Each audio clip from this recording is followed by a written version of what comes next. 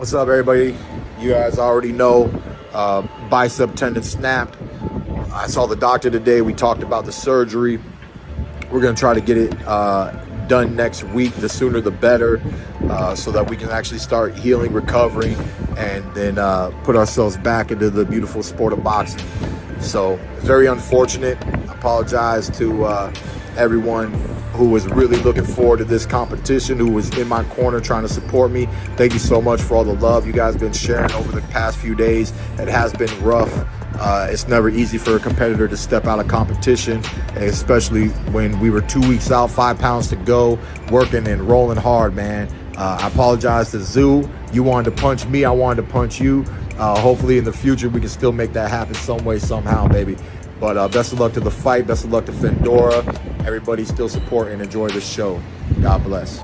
What's good? What's good? It's the one and only, but what do I know? Boxing coming back at y'all with another one, man. So I wanted to speak on the possibility of Keith Thurman returning this year and who's a possible opponent for Keith Thurman, all right? So first and foremost, man, if you guys don't know, Keith Thurman has had an injury. I think he had some type of muscle tear to the arm or whatnot that requires him to have surgery, as you guys just heard, or whatnot.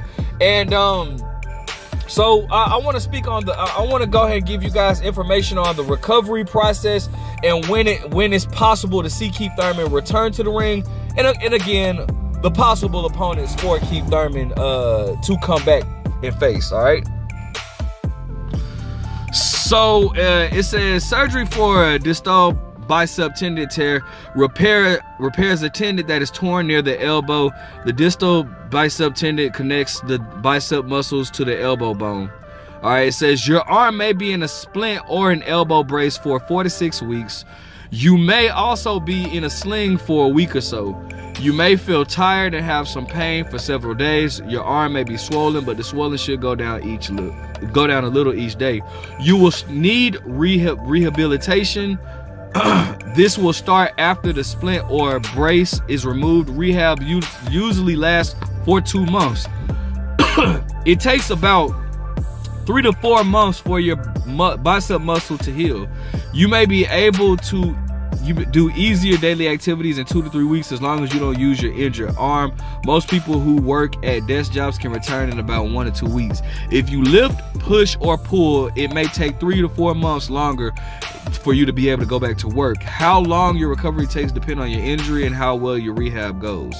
So basically, all in all, like I said, it takes about 3 or 4 months to heal, and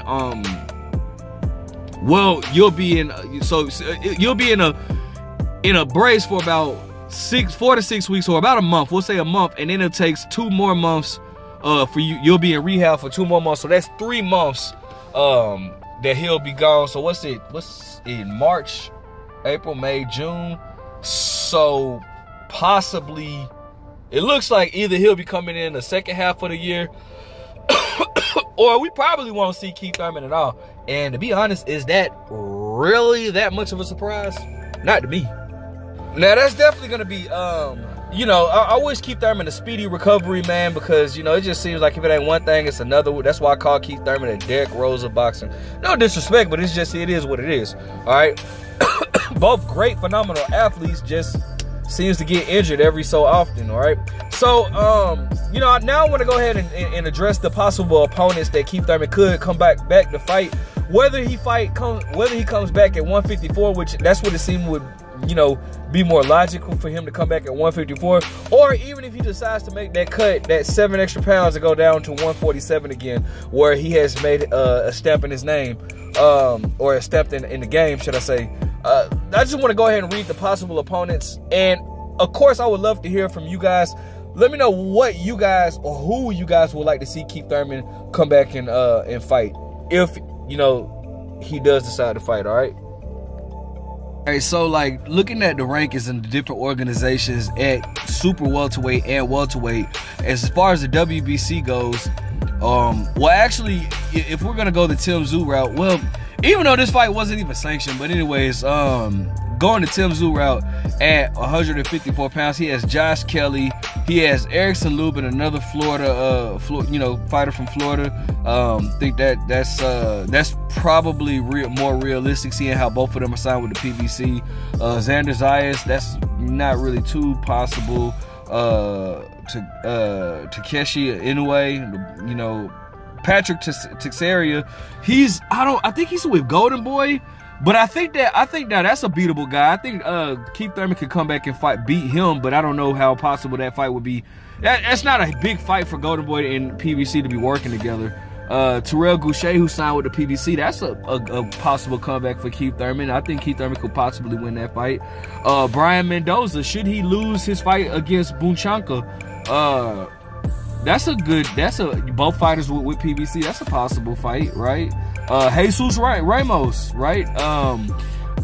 He's ranked in the WBO. That's another fighter that that's actually a realistic matchup as well. I mean, many people thought that he really beat Erickson Lubin. I'm one of those people, but that's a good matchup right there. Jesus Ramos and Keith Thurman, another fighter signed with the PBC. Those are more realistic matches to be made as far as the WBO. Let me see. As far as the IBF, let me see. You got Jack Kukle, who actually fought. I don't think that's realistic, but Jack Kukle is a pretty good fighter. He fought Demetrius Andre, gave him a tough fight. Jesus Ramos, I just spoke on that. Brian Mendoza, pretty much the same guys. Erickson Lubin, yeah, pretty much the same guys as far as the IBF goes, which is vacant. Actually, I forgot who's fighting for that title. The WBA, you got Virgil Ortiz. That's not really realistic, seeing how Virgil Ortiz is with Golden Boy. That's crazy that they still have Austin Trout ranked at 11. Austin Trout, who I don't even know. Excuse my background, guys. I don't even know if Austin Trout is even signed with the PBC anymore. It's been so long. When was the last time Austin Trout fought? Or at least under the PBC, but that Sam Egginton, who did he fight? Did he fight Paulie Malignaggia? I think. But and then the WBC, you got Charles Conwell. Charles Conwell is an Olympian. He's dude has been I think it was a 2016 Olympian, and has not been heard of at all. But they haven't, nobody's really heard. Charles Conwell is probably one of the only American Olympians that just kind of went ghost, bro. Nobody really ever heard of him. Nobody's really heard of him since turning pro and whatnot, except for the tragic event that happened with Patrick Day. Rest in peace to Patrick Day. But you got Brian Mendoza. Again, you have but the WBC belt is being put on the line against Fundora and Tim Tszyu. You got Jesus Ramos. You got Sebastian Fundora. I highly doubt Keith Thurman fights Sebastian Fundora. You got Erickson Lubin. I talked about him. Let me see. Yeah, those are pretty much the most realistic matches being made. I mean, I doubt that they put Charles Conwell in there with Keith Thurman, not for a non-title bout. Maybe, but I doubt it. The Bunchanka dude is 23-1 with 23 knockouts. I feel like should he lose, which I doubt it because but that wouldn't even be realistic, because if he loses to Brian Mendoza, if he beats Brian Mendoza, then he'll be in line to fight the winner of Tim Tszyu versus Sebastian Fundora. So I know that fight is not going to be made, but Jesus Ramos, that's possible. That's actually very possible. And Erickson Lubin, I feel like those are the two most possible matchups at 154. If he, yeah, I mean, maybe Terrell Goucher if he's looking for a tune-up, Brandon Cook, that's another one. You know, but those are the most possible matchups. Okay. At welterweight, you got a lot, man. You got Cody Crawley. You have David Avanesian. That fight can be made. Jamal James. Egypt. I don't know about Aegis Kavalevsky, Mean Machine. I don't know.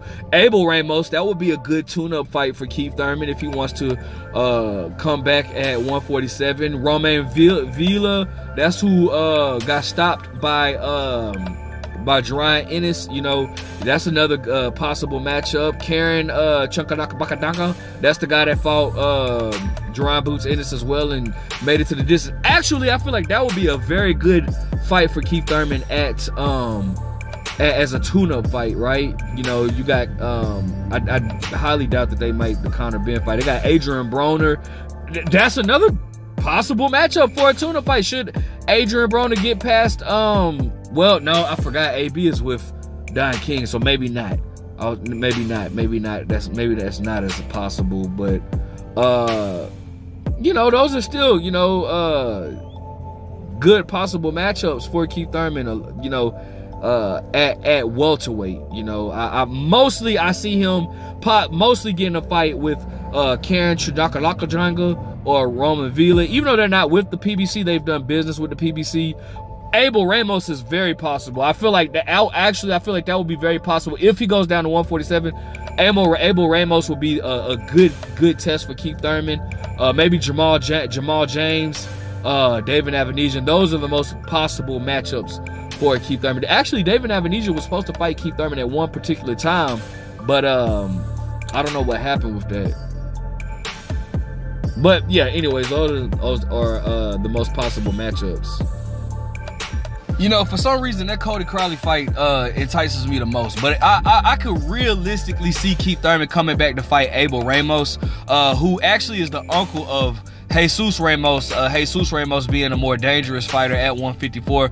A lot of people, including myself, thought that he beat Erickson Lubin, like I said before. With that, I think that would be, you know, he's a big guy or whatnot, and I think that would be a little bit too much on Keith Thurman coming back from an injury. So I could definitely see him against like a Abel Ramos type guy, or if he wants to fight, you know, at 147. But, you know, all in all, it just, even Erickson Lubin will be a tough task for Keith Thurman at this point in his career. You know what I'm saying? Just being 100% honest.